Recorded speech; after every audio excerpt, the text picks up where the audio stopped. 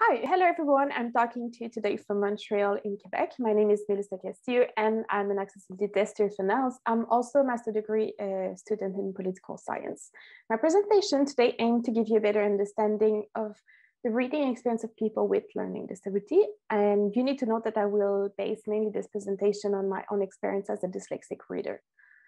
When talking about reading disability, we tend to picture one specific kind of impairment, but in reality, it's a wide range of disability, and one of those is learning disability. Learning disability that affect reading can include problems with phonological processing, reading fluency or speed, and even reading comprehension. Today, in order to give you an idea of the challenge that represents reading with learning disability, I prepared a small activity. It's a demonstration that aims to simulate what it feels to read as a person who has dyslexia. And you need to know that this is not representative of all people with dyslexia, and it's only a simulation of the difficulty of reading with dyslexia, a text that is not accessible. So in no case, this is representative of like what dyslexic people see.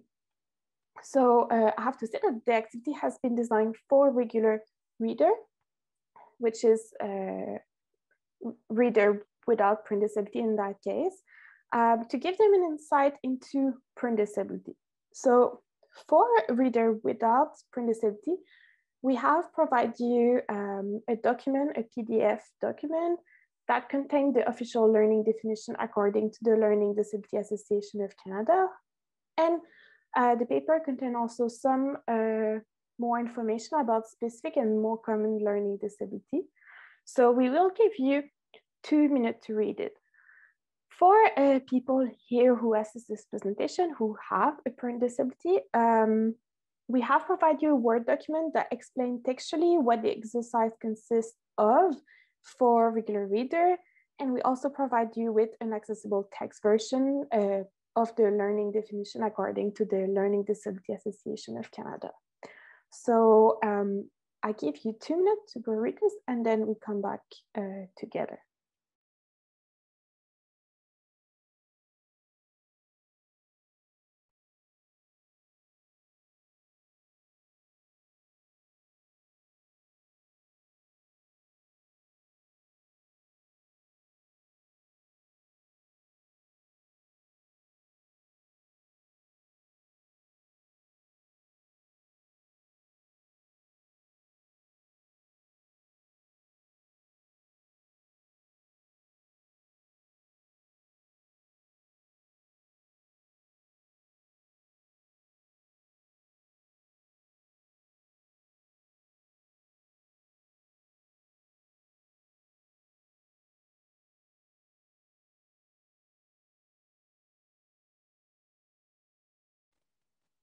Hi, welcome back. So I have like just some questions for you to reflect on the reading of the PDF document we provided you. So first of all, how was your reading? Was it harder than usual? I would expect so. Was it frustrating? And if you did indeed find it harder to read the content, do you think you understood and remember as much the content that if you would have like a normal layout? And I guess my last question is just to reflect how enjoyable or frustrating it would be to read a book in the format I just gave you.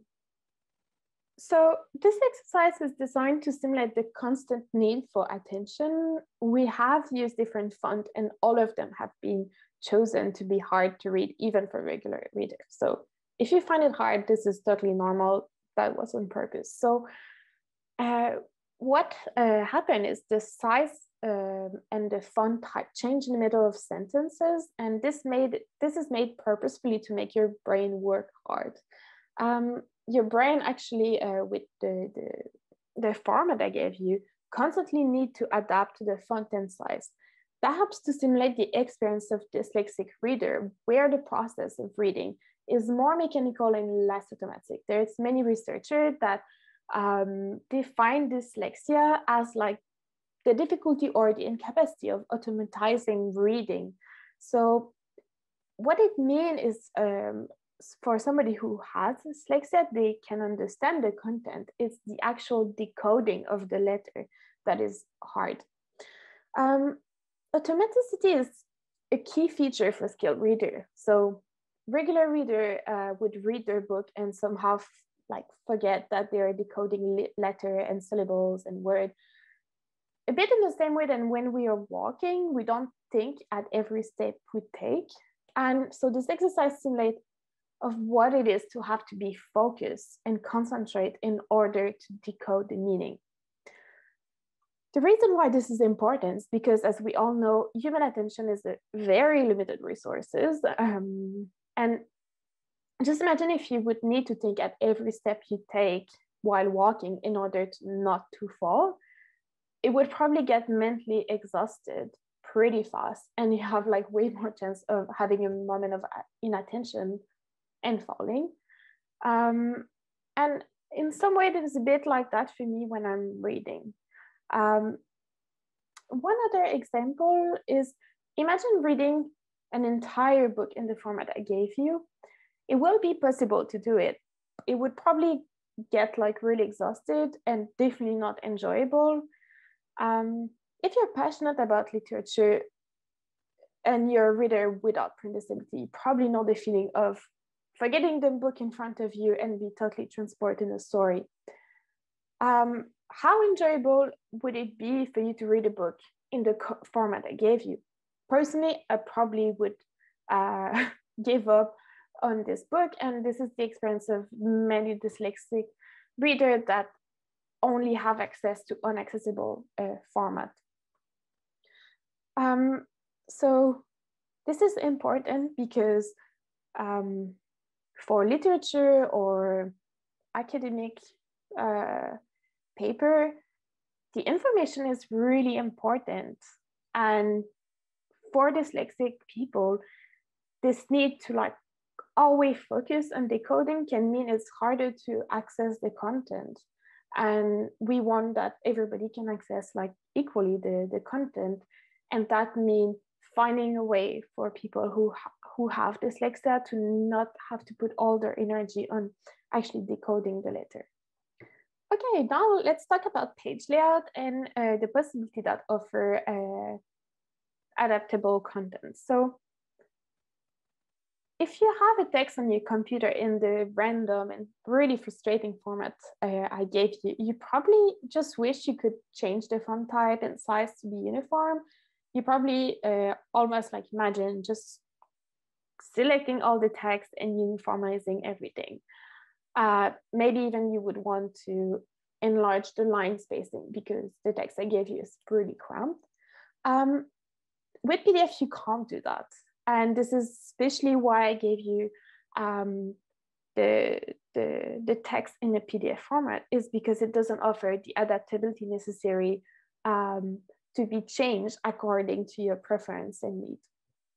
It would be a totally different story if I would have gave you the same content in a flexible and adaptable platform such as Word. Just imagine I would have sent you this in Word. Probably some people would have taken the liberty of just selecting everything and changing the font type and adjusting to their preference.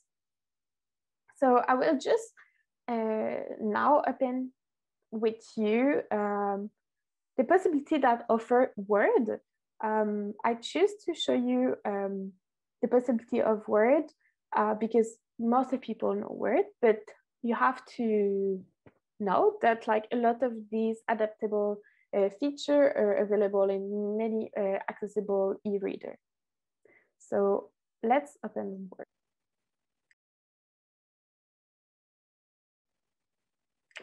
Okay, now let's open the same content that I gave you inside Word.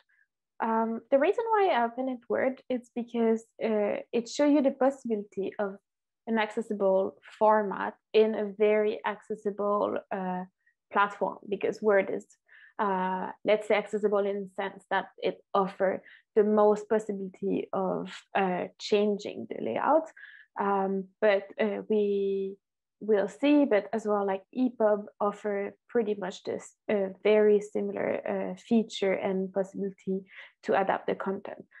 So imagine that I would have sent you this in a Word document. It would not be the same problem that if you receive it in a PDF, because in a Word you can just select all the text, and you can choose the font type you like. You can change the font size, and you probably would want to remove the bold, which make it a bit messy, and you probably would want to change the line spacing so it doesn't look like a wall of text. And already it's more accessible, and I think for a regular reader this would be way easier to read. In Word, and I just want to show you a feature called Immersive Reader, and this, what I'm just going to show you now, often are available in e-reader, reader that reads ebooks. So here we have the feature to choose the width of the column. So we can choose narrow, moderate, very wide. Often for dyslexic, have a very narrow margin helps because there's little word in one line, and it eases the reading. After, there's the possibility to change the background color. Often it is suggested for people who have dyslexia to use pastel and pale color in the background to reduce the contrast. And there's features such as devising by syllable. Well, I don't use this one myself. And this feature, which is very important, is the read aloud feature. So the read aloud feature allows you to have the computer reading out loud the text. This means that pretty much you don't have any decoding, and as a dyslexic, you can access directly the content. So let's hear. Official definition of learning disabilities, Learning Disabilities Association of Canada, 2015. Learning disabilities refer to several disorders which may affect the acquisition, organization, retention, understanding, or use of verbal or nonverbal information. These disorders affect learning in individuals who otherwise demonstrate at least average abilities essential for thinking and/or. Okay, it goes a bit fast, but it is possible to change the speed. Like, for instance, if you read like a text that you would normally want to read a bit in diagonal, you can use like really fast. And if you want more precise reading, you can slow down the reading. So let's hear. For reasoning. As such, learning disabilities are distinct from global intellectual deficiency. Learning disabilities result from impairments in one or more processes related to perceiving. Okay, now let's come back to the publishing world. Offering a book in a text format is not exactly an option to the publishing industry. However, this is why EPUB 3 had been created. So EPUB 3 allowed to add a digital lock on the content while offering the flexibility to adapt the content. So EPUBs allow you to format your text in a publishable format without rendering it inaccessible. When I say rendering it inaccessible, I refer to the fact that the publisher received the manuscript in the most accessible format, pretty much in a text format we see in Word, and it is the publishing process that makes it inaccessible. I say that because we often think as accessible publishing as something difficult or complicated or even mysterious, while in fact you can pretty much refer to your doc file, your text file, as the accessible file. Therefore, when we talk about accessible publishing, we need to remember that the issue is always how to produce a digital book without putting obstacles for people with disability. I really hope this workshop helped you to have a better idea of the experience of people with learning disability, and also how EPUB can be a solution in the publishing industry in order to give people with learning disability access to the content on an equal basis. Thank you.